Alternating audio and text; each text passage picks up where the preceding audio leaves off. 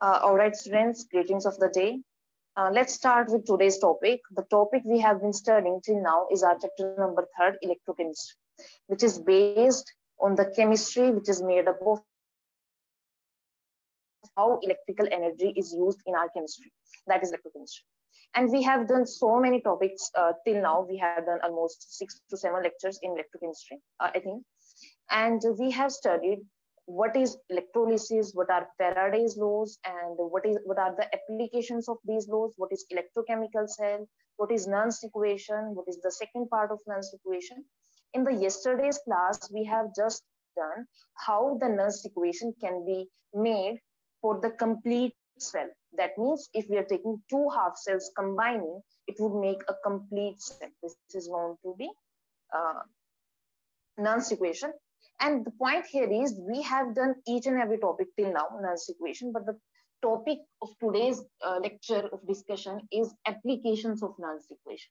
That we would see how this Nernst equation could be useful for us in our daily life or in our chemistry purpose. Okay, so let's begin with the topic, the applications of Nernst equation. Okay, so the first equation of application of Nernst equation is calculation of the equilibrium constant. Calculation of the equilibrium constant. Now, this equilibrium constant is known to be Kc. Okay. Now, the point here is, the Kc, the equilibrium constant, how do it arise in the electrochemistry? See, when you have studied in the electrochemical cell, what was happening there? Zinc plus copper sulfate was converting into zinc 2 positive plus copper.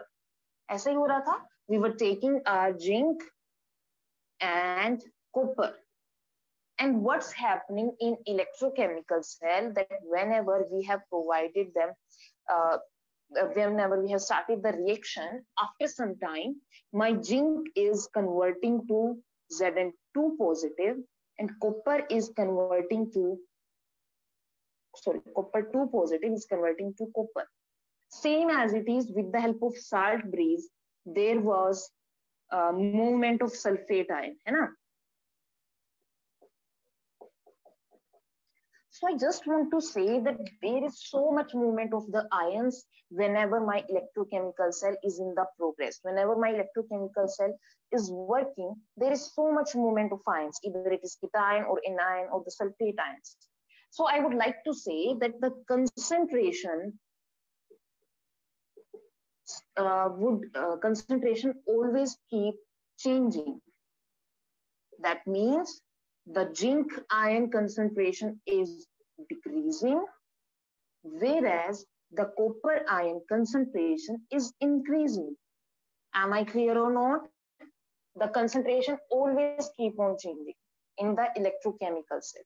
So from this observation, we have come to know that after some time, there would be a time when the concentration of both sides would be almost equal. Am I getting? Are you getting my point? I want to say that if my zinc ion is kept on decreasing and copper ion is kept on increasing, there would be some point. There would be some point when the zinc ion is decreasing and the copper ion is increasing. There would be some point when there is no more tendency to get a further change. I would replace this equation. The concentration would not be equal. The concentration would be constant. That would be a better sentence.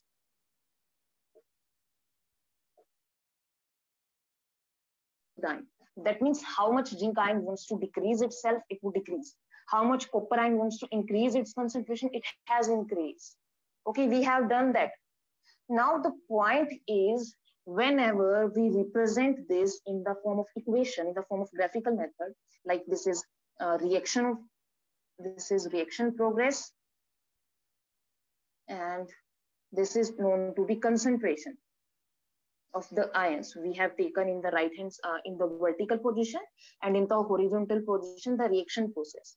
And my zinc ion and my copper ion, they have been start decreasing. So a point would come when their concentration would be almost constant. That particular point where that concentration is almost constant is known to be equilibrium constant. Am I clear or not? The equilibrium constant is a point at which the concentration would be almost equal. They would not further change. They would have become constant almost. That means if we start to change a further concentration, it would revert back to the backward direction. This is known to be an equilibrium reaction, and that is known to be equilibrium constant. Okay. So now let's see. Okay. One more point, which I would like to describe over here, that since I have told you that whenever I would like to change, I would like to increase the concentration, it would again revert back to the direction. So I would like to say equilibrium constant is that particular point which is known to be Kc, and its physical quantity is equal to the ratio of the concentration of the ions. So I'm just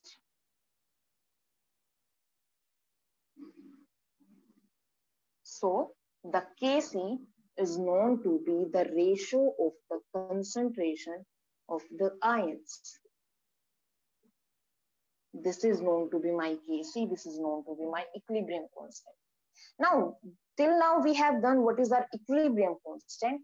Our next purpose is how can we apply them, how can we use this for calculating in the form of Nernst equation. यानी अब हमें ये पता करना है from Nernst equation, with the help of Nernst equation, how would we able to calculate our case. Okay, so let's begin with a small and short derivation. Okay, now first of all, the Nernst equation is known to be E cell equals to E naught cell minus 2.303 RT divided by NF log zinc 2 positive over copper 2 positive. Okay, it will be copper. That is initial final product. Okay, now we have done all the points over here. Either we are taking the reaction or not. Now, if my reaction has been reached at the equilibrium constant, that means the zinc 2 positive and copper 2 positive, they has become equal. ये तो हमने study किया था that electrode potential would be equal after some time. Their concentration would not be changed. Okay. So with the help of this concept, can I say my E cell that is equals to E cathode minus E anode that is equals to E copper 2 positive copper minus E zinc 2 positive zinc, that would be equals to 0, because this is equals to zinc. I can write over here E copper 2 positive copper minus E copper 2 positive copper from this equation. Yes, it would be cancel out and our E cell would be equals to 0. So at the equilibrium constant, due to equalization of both the electrode potential of the half cells, my E cell would be equal to 0. There would be no value of the E cell. So from this equation, whenever we put into the above equation, we will get the exact value of equilibrium constant, and that is equals to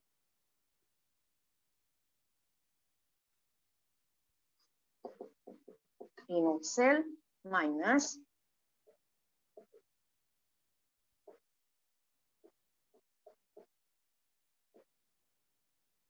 please keep in your mind that in this equilibrium constant, we would take the value of E naught cell rather than E cell. This is the final equation. Okay, and same as it is, if we put the temperature value equals to 298 Kelvin, that is at the room temperature, what would happen? My E naught cell would be converted into 0.0591 divided by n log oxidation divided by reduction. This is known to be the equilibrium constant calculation. Okay, and can I replace this whole equation with the Kc? Yes, we have done that. Kc is equals to the concentration. So my equation now become, with the help of this equation, can I say that my Kc would be, sorry, not Kc, my E naught cell would be equal to 0.0591 divided by n log Kc. This is the term you have to remember. This is the equation you have to keep in your mind. Okay. So you have to remember this particular formula, how we can calculate our equilibrium constant. And to remember this formula, please keep in your mind that there is E naught cell in the left hand side. In all the equations we have done in the Nernst equation, there was only E cell at the left hand side. But here E cell is equals to 0. So the answer would be E naught cell equals to 0.0591 divided by n log Kc. Okay, so this is how we can calculate the equilibrium constant with the help of Nernst equation. Am I clear? Now the point is, what would be happen if we calculate the equilibrium constant? Is there any kind of physical significance for us? Yes, definitely. If we would calculate the Kc value, suppose if I'm talking about this equation only, the Kc value is very high. That is almost 10 raised to power 3. The reaction is almost completed. So with the help of equilibrium constant, we can calculate after how much time or how much reaction has been completed, how much extent of reaction has been completed. Am I clear? So this is known to be equilibrium constant, and how we can calculate our equilibrium constant with the help of Nernst equation. Okay, so let's see with the general trend. The trend is, after deriving an equation, we need to check out a numerical. So let's go on with the numerical, a simple numerical that is in your NCERT textbook also.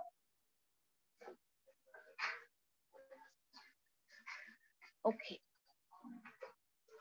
The question we have, calculate the equilibrium constant. That means we have to calculate the Kc for the reaction copper plus 2 Ag positive is converting into copper 2 positive plus 2 Ag. Okay, but please keep in your mind that we have been put the equilibrium, equilibrium symbol in this reaction. We haven't done this.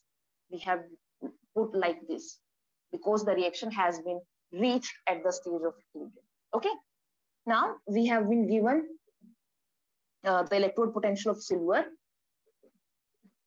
that is equals to 0.80 volt, and the the electrode potential of copper 2 positive, that is equals to 0.34. Okay, first of all, we have to put the equation E naught cell equals to 0.0591 divided by n log Kc. So first we have to calculate E naught cell. E naught cell equals to E naught cathode minus E naught anode. That means E naught reduction minus E naught oxidation. So where is the reduction taking place in this particular equation? The copper is converting into copper 2 positive. That is, there is oxidation. 2 electrons have been removing out. Whereas the silver is accepting 1 electron to become Ag. That means there is reduction taking place. So it would be silver minus copper. One more point, bache, whenever I'm going to teach you any kind of numerical, I'm also telling you, please keep in your mind that this should be reduction potential. Okay, this should be the reduction potential, and that has given to us. We don't need to have worry. This is the reduction potential. This is the reduction potential. So this is 0.80 minus 0.34. The value would become almost 0.46. So 0.46 equals to 0.0591 divided by n equals to 2, because 2 electrons have been exchanged over here. log Kc. After solving this, can we calculate the Kc? Definitely yes. But please keep in your mind, this is logarithm of Kc. We have to calculate only the Kc. So for calculating the Kc, suppose this will be 15.668. So for calculating the Kc, we need to calculate the anti-log of 15.66. Okay. So this is how we can calculate the equilibrium constant value. Okay. So this is known to be equilibrium constant. Or one more thing, bache, please keep in your mind that logarithm table would be given. Just check out how we can calculate the log value and the anti-log value. Okay. And one more thing, the possibility of coming this question would be little less because of little complex equation due to anti-logarithm. But please keep in your mind how can we calculate the case. Okay. All right. So now we have done the first application, same as it is. Let's move with the second application that is known to be Gibbs free energy. We have calculated the equilibrium constant. Now let's see how to calculate the Gibbs free energy.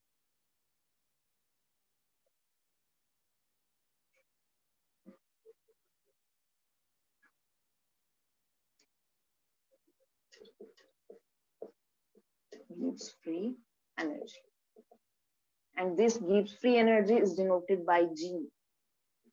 Delta G means change in Gibbs free energy. Okay. In 11th class, in the chapter number, I think 6 or 7, 6th chapter, that is thermodynamics. You have studied what is Gibbs free energy, what is, I would like to say, the internal energy. And you know very well that Gibbs free energy is something which relates with the work done. I'm again repeating, Gibbs free energy that we have also studied is related with the work done. So here I would like to say, whenever we have been taking place into an electrochemical cell. Electrochemical cell में क्या हो रहा है? Whenever we are taking, like my, suppose I'm talking about my electrochemical cell, that is, suppose here the reaction has been converted, the zinc and copper has been converted to make zinc sulfate plus copper 2 positive. What would happen after some time when my electrochemical cell is taking place, when the chemical reaction is taking place, due to the change in chemical reaction, there would be increase of more and more electrical energy. That's the definition of electrochemical cell, na? That due to chemical reaction, there is formation of electrical energy. Now, the point is, as we have been kept the electrochemical cell on the work, I'm completing my reaction with zinc and copper. They have been reacting with each other to again and again. After some time, what would happen if my chemical reaction is almost completed? My electrical energy would start decreasing. Am I clear or not? I'm saying that my zinc and copper 2 positive, they are getting reacted to make zinc 2 positive plus copper. The reaction is taking place, the chemical energy is taking place. When the reaction would reach to almost end, the lesser can use decrease in electrical energy. This is the first one. Now, the point is the electrical energy is getting decreased. That means there is formation of less work done, I would like to say. There is formation of less work done over there. Okay. So after some time, what would happen? I would like to say that my electrical work done is equals to decrease in free energy. My electrical work done is equals to decrease in free energy. Am I clear or not, bache? I have just related the electrical energy with the free energy, or we can say the electrical work done equals to decrease in free energy.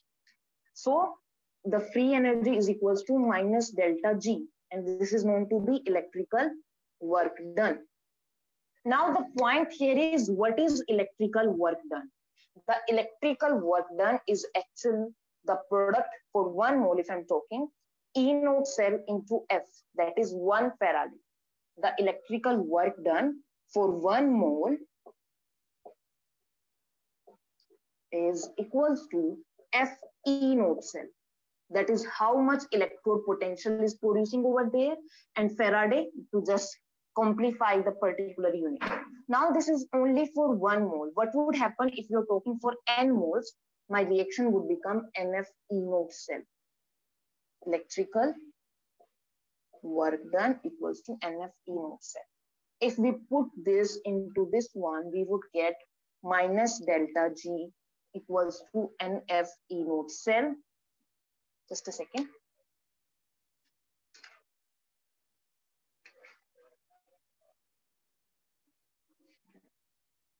Minus delta G equals to NF E naught cell.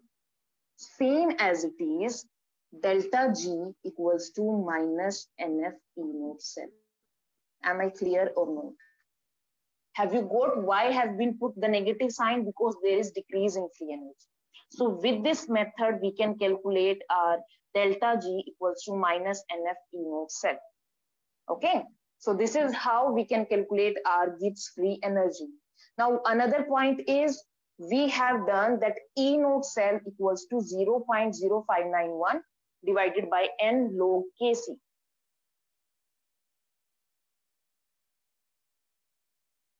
Okay.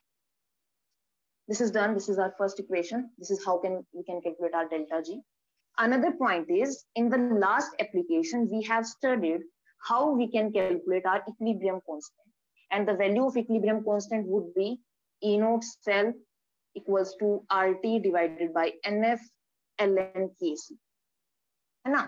So can we put delta G equals to minus NF RT divided by NF ln Kc. The NF would be cancelled out and it would be equal to minus RT ln Kc.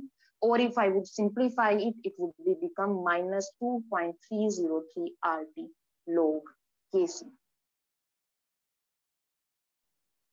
So from Gibbs free energy, we can easily calculate from Nernst equation the Gibbs free energy. Also, we can relate our Gibbs free energy with equilibrium constant. Am I clear or not? These are the two applications which suggest us that from the Nernst equation, we can easily calculate our Gibbs free energy as well as we can relate the both applications. Okay. So this was all about the application of Nernst equation. We would just see a short numerical based on this particular equations, and then we would wrap up the class. Okay. Let's see a simple question. The question is given for zinc and copper, the very favorite example of mine also.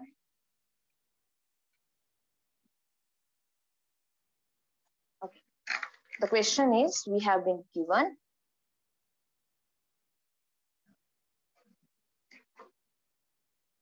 zinc and copper. Yes. First of all, we have been given the E naught E naught reduction and E naught oxidation that we have been put. अभी तक I hope आप लोगों को याद भी हो गया होगा कि कॉपर का मेरा 0.34 होता है और जिंक का मेरा -0.76 होता है ना? Okay, so now I want to say, yes, I have put it wrong. Now I want to say we have to first calculate the Gibbs free energy, which is known to be delta G equals to minus NF E naught cell. The N over here is 2, F is Faraday. E naught cell we can easily calculate, that would be equal to 1.10 after adding the both. So we can easily calculate the delta G. This is so simple. On the very same way as we have calculated our delta G with the help of E naught cell, can we calculate our equilibrium constant also? Yes, which is equals to 2.303 RT log Kc. Minus 2.303 RT log, and Kc is known to be the concentration of zinc 2 positive divided by copper. And we have been provided in this equation Yes, zinc 2 positive is also 1. The copper 2 positive is also 1 molar.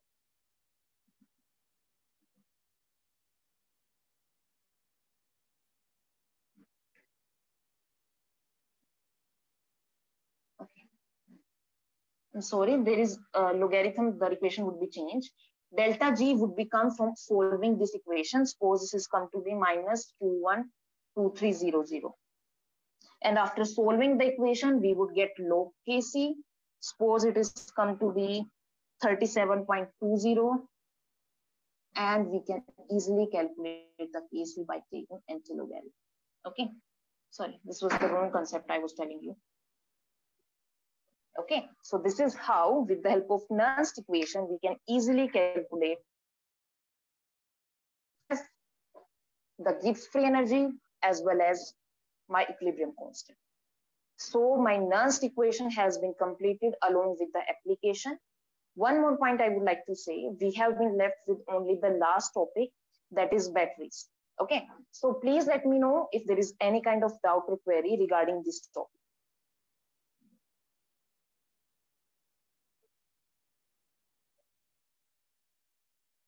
Okay, one more thing which I would like to say, you have seen that Nernst equation or any kind of question in electrochemistry is totally based on the formula. If you have remembered the formula, you would easily calculate any kind of numerical. Okay, and the more chances of electrochemistry question would be to come in your board exam of a numerical, as well as in your competitive exam, like if you're preparing for NIT or JEE. Okay. So just remember the formulas and check out whether if we're taking E node cell, E cell, isn't there any kind of doubt, isn't there any kind of problem in the sign also. Please check out the sign convention and you would easily calculate the all equations. All right. So this was all I wanted to say. We have done our Nernst equation. If there is any kind of doubt or query, please let me know. Please raise your hand if there is any kind of doubt or query. Yes, class, please raise your hand if there's any kind of doubt or query.